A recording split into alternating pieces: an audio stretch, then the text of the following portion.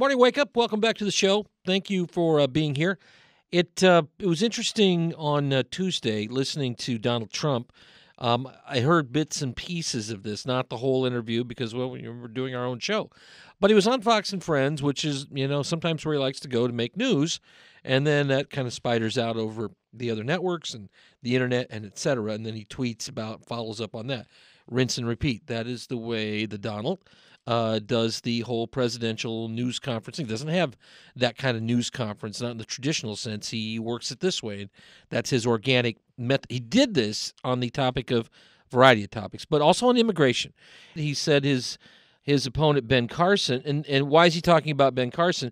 Because new polling is out, shows Carson 29%, Trump 23%. So Ben Carson is doing quite well. He says Ben Carson is weak on immigration, and that Marco Rubio, of course, senator from the state of Florida, is horrible on immigration. Those are quotes today from Donald Trump. But the immigration issue is going to be a factor out there. And it's interesting the way he frames that, with Marco Rubio, because Rubio, has dialed down some of his earlier campaign rhetoric as Donald Trump rose in the standings, so to speak, the polling on immigration as a major factor.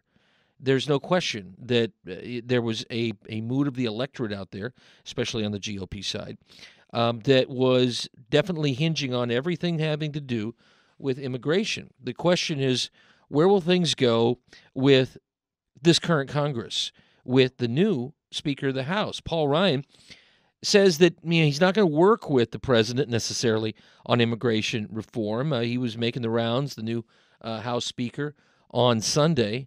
And he was talking about this very particular issue and basically was pushing it off to at least 2017. At the time he's saying, I think it would be basically a ridiculous notion to try to work on an issue like this with a president that we simply can't trust on the issue. This is Paul Ryan speaking, the senator from the representative and now the Speaker of the House from Wisconsin, the former vice presidential candidate with Mitt Romney. He was on CBS. He was on Face the Nation. And he was very out there in what he said about the president. He said he tried to go it alone. He tried to circumvent the legislative process, tried to do it with executive order, and it's basically not in the cards. So that was the message from Paul Ryan. So will they end up going head-to-head?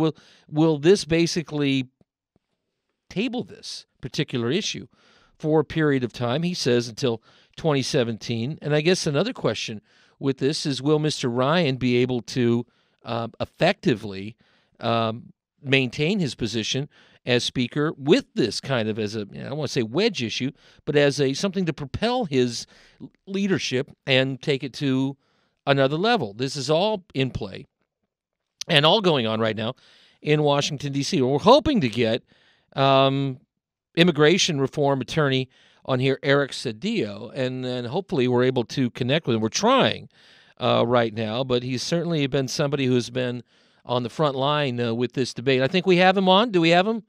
Yes? Yes, I'm here. Oh, Eric, good morning. Good morning. We just did the introduction there all the way around. I think I covered about 22 different points on this issue. I'm sure I missed about 22 more, but it does look like Mr. Ryan, the new Speaker, and the President are not only not seeing eye to eye, but they may not see eye to eye on a timeline for this either.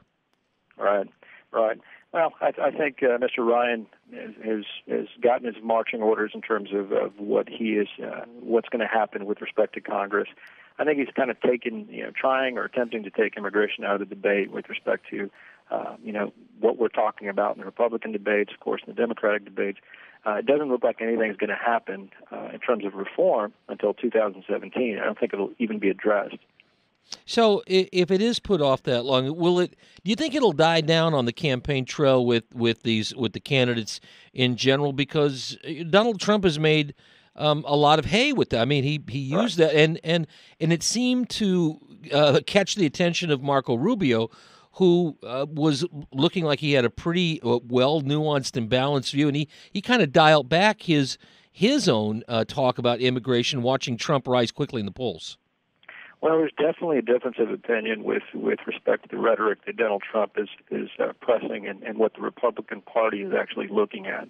I think everybody is at odds with respect to their perspective. The Republicans are looking to potentially, I would imagine, reigniting the potential for bringing back Latinos to the issue eventually. It's not going to happen in this cycle, certainly. Donald Trump has been kind of the person to throw a wrench into that whole debate, and I think Paul Ryan is a manifestation. His position with respect to we're not going to even make it an issue in 2016 kind of reinforces that. So until Mr. Trump loses some stability, if he does in the polls, then it's going to be a difference of opinion between, I think, the moderate and the far rights. Eric, the Republican Party. Eric, you work with this as an attorney. You're an expert on this, but is it fair to say that? And you talked about where it's at with the Latino community, but that community is not monolithic here in the United States, and is that something that the Democrats also need to pay attention to and not take that vote for granted? Oh, absolutely, absolutely. I think you're seeing if it wasn't for some of the things that have. I think the whole immigration debate has become a hot button issue intentionally. It did in the past. It was something that, unfortunately, that I think some strategists within the Republican Party a few years back determined that we've got to move our base and we've got to excite and ignite our base to make sure that people are doing or coming out to vote. We're going to start losing presidential elections if we don't do this. So it's been a situation where there is a big difference.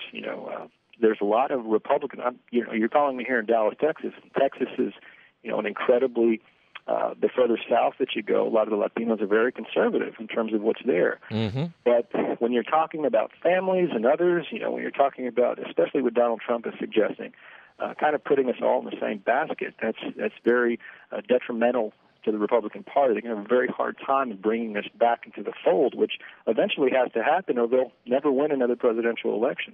Yeah, you make a great point about that. Even in the state where you are, a couple of years ago, I was down in the Rio Grande Valley, and it's what I thought would be maybe the mindset I got turned upside down on me too. It's absolutely. Yeah, it really is when you get very close to the border. I mean, it changes the dynamic, not only just geography, but in psychologically as well. So what is the answer from your standpoint for the people who are here? Those they say you work in the shadows, and we hear things put forward. Well, you got to get back in line. There seems to be a level of reality disconnect at times with getting your hands just around that number in the United States. And is that part of the barrier to true reform? I think what we really need to be looking at is the benefit that and making the distinction between closing up our borders and keeping potentially people who have nefarious intent coming over with respect to the folks who are already here. We've got to 11 to 12 million folks who are currently here. Lots of them have been here for years and years and really contributed to society. The way in which we shore up our Social Security reserves, the way in which we shore up the income that we get from those folks is to give them the opportunity to come out of the shadows and contribute more. This DACA program, Deferred Action for Childhood Arrivals, has been a tremendous benefit to a lot of our kids, our young people who benefited from it and have come out of the shadows and contributed. And that's something that we need to really separate and sparse out. The difference between we're letting too many people in, we're fearful of what's happening at the border, and the people that are currently here and contributing, daily. And of course, we're watching. And nothing happens in a vacuum, Eric. We're watching what happens in Europe with refugees, and they're with open borders, and of course, they're having a very different mindset now in many of those countries about that, and that conversation is, let's say, robust right now. So again, nothing happens in a vacuum. Eric, attorney on the front line of this debate, expert on immigration reform, we appreciate you joining us this morning. There will be more to cover with this subject, no question about it. Thank you for having me. Eric Cedillo, appreciate him being here. More coming up on the Morning Wake Up here, Early Bird Hour on your Hump Day, Wednesday. This is 1320 WILS.